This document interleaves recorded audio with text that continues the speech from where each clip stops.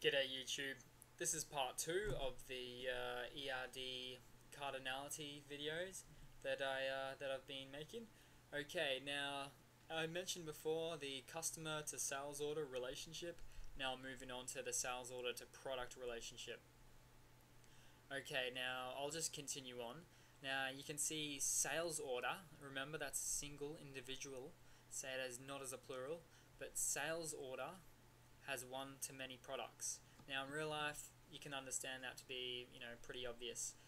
There's a sales order that can have many products. A customer can put a lot of sales products on their sales order, or a minimum of one. Now, some people will actually argue that some sales orders can have zero, but most business logic dictates that you do actually need a minimum of one product on an order.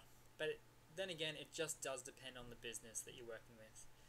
In a university scenario, if this is assignment related for you, then you can choose either way actually. It can be zero to many or one to many. You just have to state that is a business assumption, really. Now going backwards, again singular, so product has zero or many sales orders.